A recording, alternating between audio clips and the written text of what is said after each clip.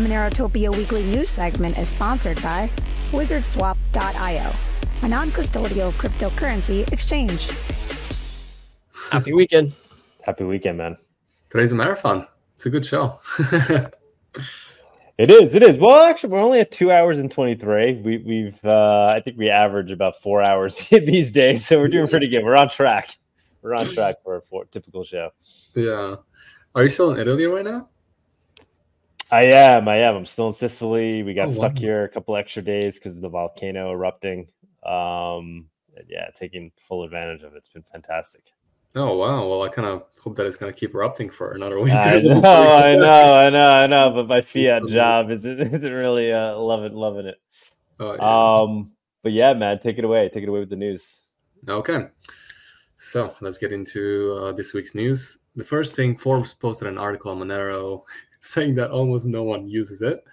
And I'm going to read off a quote from their article. They said, "One thing is clear. 8 years in, few people actually use Zcash." So they kind of compared. It was about Zoco, and then they talked about Zcash and Monero. But yeah, so Zcash, the protocol earns about $30 a day in fees and processes just 3 transactions a minute. Its total fee revenue of 2023 was only $14,000. It's not alone in its struggles. As Forbes pointed out in March, numerous billion-dollar crypto zombies roam the digital landscape. Blockchain zombie Monero, another privacy coin developed in 2014, has a 2.7 billion market cap, but like Zcash, almost no one uses it or pays fees. So, yeah, according to Forbes, Monero is a multi-billion-dollar privacy coin that nobody uses it. And they also said that the big question facing Zcash and others is whether there is enough demand for privacy coins in the first place. So, maybe they're talking about Forbes themselves and the people working out there. And probably there's no demand there for privacy coins, but if you get outside the bubble, there is a high demand. I don't know. The live stream right now is showing 550 live views, 382 on X and 31 on YouTube. So we do exist. We are real, and we're growing. And actually, that's a good time to segue into MoneroTopia for just a second. So guys, if you haven't bought your tickets yet, you can go on the website, click on buy ticket, and you can buy VIP. So let's say that, which I highly recommend, because then you get to go to the dinner with the speakers and everything. So it's a really amazing time. Then if you go to add to cart, so then you go to view cart with code Tony24, you're gonna get percentage off your MoneroTopia ticket. So go ahead and use Tony24, and you're gonna get your discount for the tickets in case you haven't yet. Okay, so now let's go back to CipherTrace. So CipherTrace, they had an article originally posted in 2020, August 31st, which has disappeared.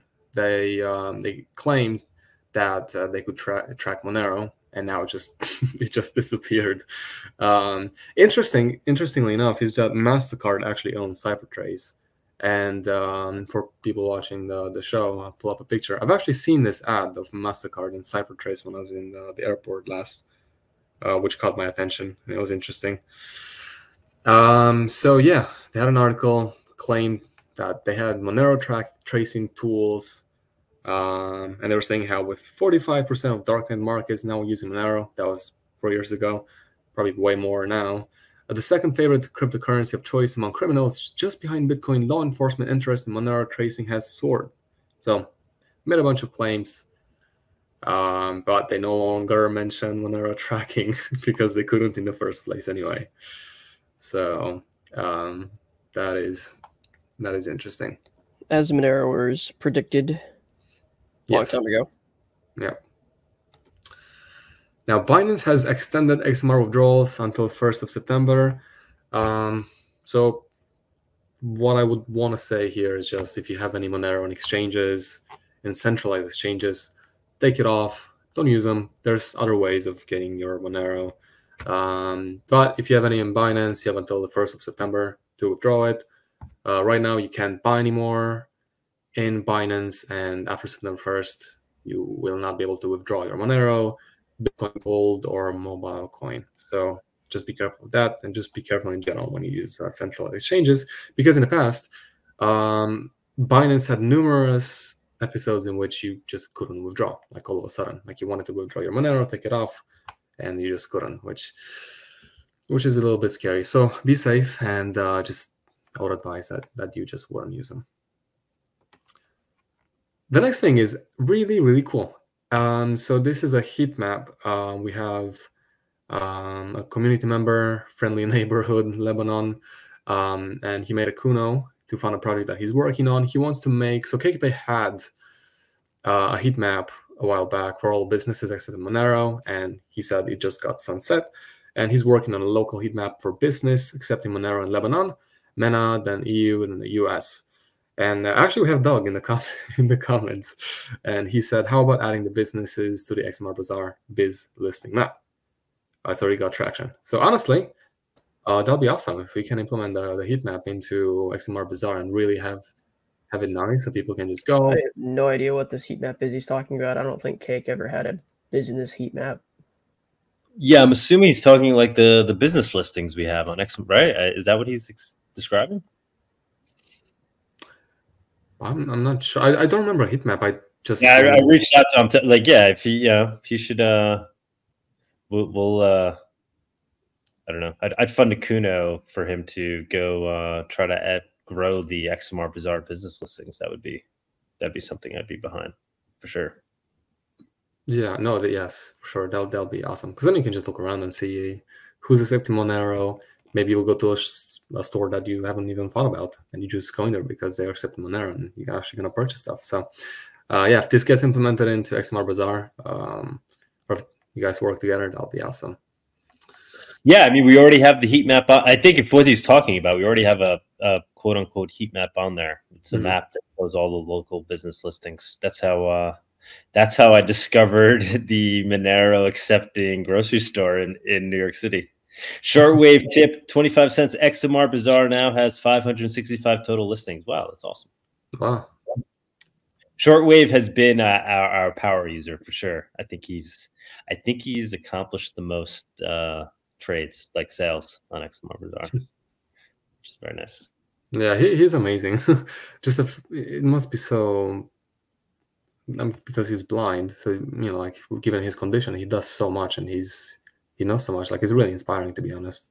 Like when he, wanted the PDFs for the books, because he can read. It's really inspiring. So that's amazing.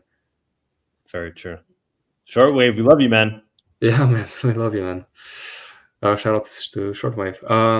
Now let's talk about this. Is an interesting post. So Politico posted on X. Them lawmakers want to wait until after Harris wins to set policy agenda. Yeah, so let's wait until they get elected, and then we'll show you what what we want to do. But I mean, you can just make your promises now, and you can break them later, or make a couple now. Yeah, but that is very, very sketchy and very, very frightening statement. To wait until you get elected and then, okay, here's what I'm gonna do. Yeah. Done. Wow. Okay, this one is really interesting too. So Marathon has just begun stamping each Bitcoin block it mines with "Made in USA."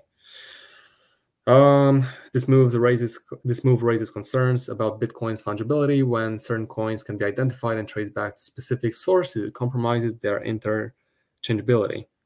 So now you'll be able to look at Bitcoin blocks and, with time, oh, this is made in USA. Oh, this is made in China. Okay, maybe I don't want this one because it's gonna get flagged in this region of the world. Or, yeah, so it's really sad that people don't wake up to how important fungibility is in a currency that you're going to use.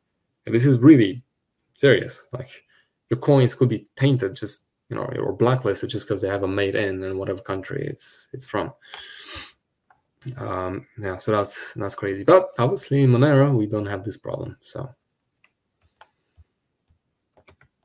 Moving on, XMR Street launched a campaign on August 16th to get HYC, CMS, and Monero Times account released from permanent suspension. And he tagged Elon Musk, then drug dial me or kiss us back, tagged Elon as well and X to unsuspend both of those accounts because they did a lot for Monero and they were really active. So hopefully that's going to happen eventually. Hopefully we can get their attention. Now this guy, Super Testnet, he got quite a bit of traction on his post. He posted basically, it was an image showing the differences between Monero and Lightning. So the first thing, publishes all transactions by default. I'm going to read Monero first, and then I'll go into Lightning. So Monero publishes all transactions by default. Yes. Encrypts the sender. No. This is all according to him. Okay. Encrypts the recipient. No. Encrypts the full amount. No. Encrypts peer-to-peer traffic. No. Which that's crazy. Those are crazy claims, obviously. Then we go into Lightning, and he said publishes all transactions by default. No. Encrypts the sender, encrypts the recipient, encrypts the full amount, encrypts peer-to-peer traffic. Yes, for Lightning. And obviously people responded to this because it's just they're just lies. So Untraceable said Lightning nodes shared data with government and chain analytics. Yes. Difficult or not possible to send amounts over $1,000. Yes. Centralizing network design. Yes. Most user funds not self-custodially held. Yes. Is the second layer requiring potentially costly opening/closing channels on chain? Yes. Yeah, so he replied back, body, then also Seth. So let's go into Seth's response. He said, somehow I respected this guy in the past, but it's become crystal clear from his disingenuous campaign that wholly ignores Lightning's privacy issues and makes Monero privacy issues that he has some ulterior motive to benefit here. I spent 1.5 hours on a call with this guy where he got every aspect of this explained to him, and he proceeded to ignore all of it and keep lying for Internet Cloud. I'll publish that debate later today. I actually reached out to him to try to get him to come to MoneroTopia as a speaker. And he was very interested, and I think he would have done it, but it overlaps with a Bitcoin conference in El Salvador. I was like, I would have loved to have him. It's nice to have a I don't know, a skeptic, the ultimate skeptic, or I don't know, just somebody to represent the other side, even if he's exaggerating a lot of things. It leads to some good discussion, but he's been dishonest in his approach. Yeah, he almost seems like a troll, but yeah, I haven't fully tuned in. Yeah, Tux, maybe you fully tuned in. I haven't really followed it. I know Body had a good conversation with him, and I think Body did. Seth, if you scroll down on that thread, Tony, Yes. if you just scroll down, there's there it is. There's an opt-out episode that Seth hosted between Luke Parker and Super Testnet. And Luke does a good job at just explaining Monero's features, of course, and why simply saying something's not encrypted doesn't really mean anything. Like Super Testnet keeps trying to make out to be, where his definition of encryption and how something's not private if it's not encrypted in his specific definition means it's not private. And Luke kind of debates him on that. And it's just kind of weird. Like, he almost seems like a troll, but at the same time, he seems very sincere in his arguments and his viewpoint. And there was a really funny comment somewhere on that thread that somebody was saying, don't mistake autistic fixation for malice, which is kind of true. Yeah, could be as simple as that. Yeah, I haven't really even heard him speak or listen to. I just saw the tweets, but yeah, we invited him to MoneroTopia, but he won't be able to attend. But if you guys know another good skeptic to have, let us know. We had Peter Todd last year. He kind of played that role. So looking for somebody to replace Peter Todd this year. Let's get Peter Todd again, but I think it'd be good to get somebody to play that role. It's good to have people with opposing views as long as they make some sense. But when you're just lying, Yeah, That it's was the gotten point. absurd. He's being Yeah. like incredibly misleading with this Yeah. picture, and there's some really funny. If you here, I'll send one a little bit. He's ignoring reality, is what he's saying. You know, so it's like he's pointing out things that may factually be true on their own, but ignoring the larger picture and reality of what the situation is. Also, just to add, I love the fact check from X on the post. The saying that community this note is- is really hilarious. Yeah, who wrote that? That's great. Yeah, that's yeah. So the fact check is saying this is misleading. Monero hides amounts via confidential transactions, hides the sender and recipient with ring signatures and self addresses, and obscures peer-to-peer traffic via Dandelion++. So Yeah. Well, I mean, you know, we're seeing a lot of this these days of, you know, attacks, social attacks kind of against Monero from the Bitcoin tribe, who are fearful of the fact that Bitcoin is failing as digital cash. I got so I don't have a signal on my. Oh, you want me to send it directly in the private chat? Yes, if you can. Yeah. Okay, give me. It's actually really funny. It's a funny response. No, it is really funny actually. So yeah. Okay, thank you. What is this? It's really funny. Give me 1 second.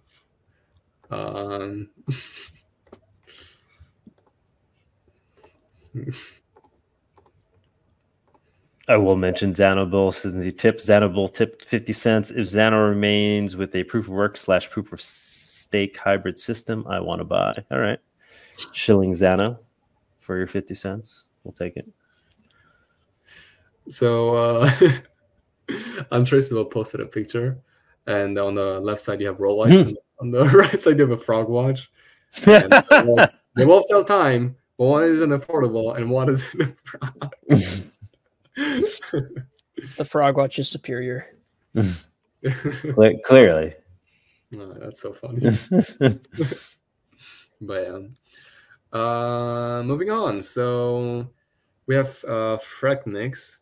I think that's how you say his name. Blockchain dev, privacy advocate. So he actually gifted to someone's birthday. He said, "Oh, am I the coolest or lamest uncle ever?" And there's a picture of a birthday card saying "Happy 15th birthday." To receive your birthday gift, send them a Monero wallet and text me your wallet address. And then he gave him a bunch of different websites, Monero.com, getmonero.org. So that's an amazing gift from your uncle to get Monero. So that's really awesome. He's So he's definitely the coolest uncle ever, not the lamest. Unfortunately, I have a few family relatives that have lost quite a bit of Monero in the past from past similar the presents. fishing expeditions. Well, you know, not real ones though. You know, they don't appreciate what they're getting at the time. It is a problem. Yeah. Oh, trust me, it very much is. We deal with this all the time. Even though we have like 3 scary warnings that the users get when they set up a wallet on Cake Wallet, people just don't save it, and don't realize it till it's too late. Exactly. Yeah, happened to me too. So, happens quite Fluorescent is asking where's the best place to buy Monero. You could buy it right through Cake Wallet using one of the instant exchanges they have built in. Is a good way. So if you could obtain another crypto like Litecoin or Bitcoin Cash or whatever it is, and then use that to swap it into Monero is one easy way. Obviously, selling goods or items for it is the ideal way. Participating in the Monero circular economy, go on xmrbazaar.com, create an account, Yeah, sell looks like something. there might be from some Monero. listings on there on XMR Bazaar for. I haven't checked a look at them yet. But yeah, if you're in Europe, if you're in like the specific European Economic Region, DFX is recommended because you can buy up to like 900 euros of XMR per 24 hours with no KYC. You have to use a bank account, but they don't have to do the actual KYC AML processing of like your ID or anything. So, and you can buy XMR with that. So I recommend that if you're in Europe. No, he said he's in Liberland, California. Kraken. You could use Kraken in California, right? I'm sure you can't use it here in New York, but in California, Yeah, you can use Kraken. They are full KYC'd, but that is an option if you want to buy a lot of Monero with USD very quickly. Right. Yeah, if you want to obtain it without KYC, best ways to do that is obtain other crypto and swap it into Monero, or to sell things directly for Monero or trade cash for Monero, using things like XMR, Bazaar.com, and other means. Very cool. Yep. So moving on, we have the last two things for the week. This is really, really awesome. So 2 months ago, it was posted on Monero that a Monero stress test is coming. So they'll run a stress test node to improve Monero.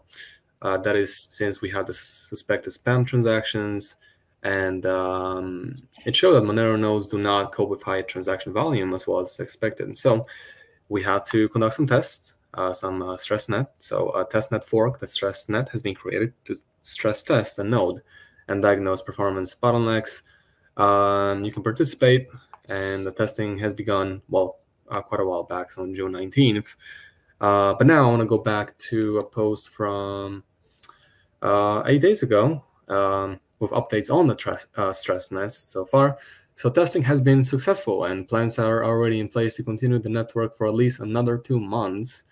While we have reached the end of the originally planned time frame, there's an enduring need for further testing. For anyone willing, your sustained or new participation is welcome. So you can actually partake in this. The stress test is resetting on August 10th. So a bit back now, but reforking the test net. And the results are, as a result of testing, developers have produced a set of improvements. So there have been improvements over this already. These cover correctly recognizing blocks as valid during abnormal operations, increasing daemon performance during large transaction volumes, and discussing synchronization design. And there's a couple links that you can click on and read further into this about like one is a blockchain fixed stamp fails, causing all blocks to be permanently invalid on daemons, transaction pools, crypto node core. Largest block was almost 8 megabytes. Most transactions in a block is 4,909. Most transactions cleared in 30 consecutive blocks. 100,863 transactions. So there's a lot of information, and so yeah, this is going to be going on for the next 2 months. It's going to be extended, and it's really awesome that the community looked at what happened and they decided to take the matters into their hands and stress test it and actually, try to overcome it. This is very, very important for the future of Monero.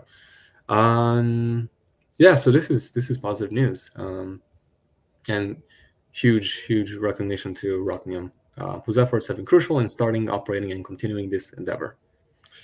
So Rotnium will be a speaker, remote speaker at MoneroTopia. He was last year as well, and trying to arrange a Monero talk with him, so to learn more about this. He does a lot of important stuff. Yeah.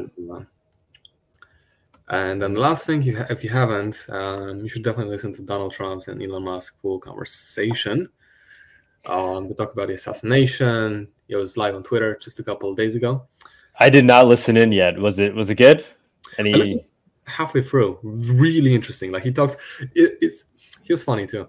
He talked about his relationship with Putin, and he said at one point that he told Putin a couple things, to which Putin said, "No way," and Trump responded with "way."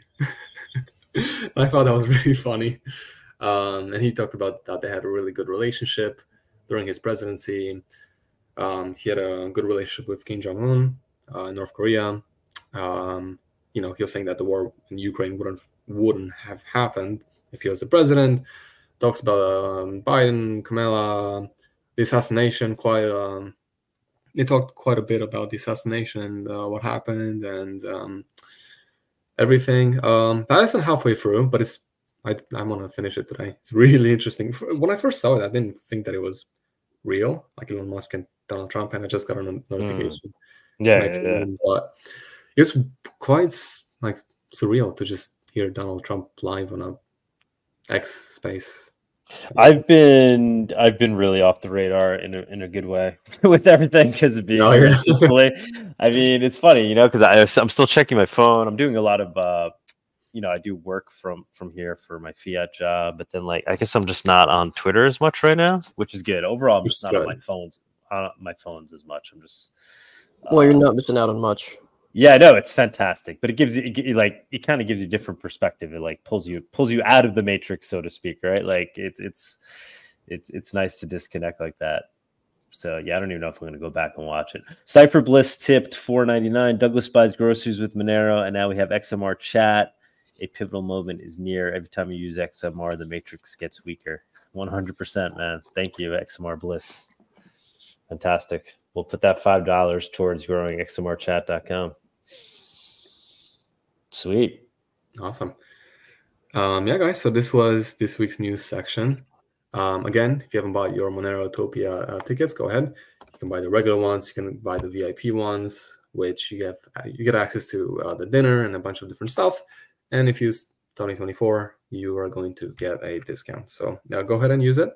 If you haven't yet, hopefully we're going to see you there. And we'll see you next week for the news section.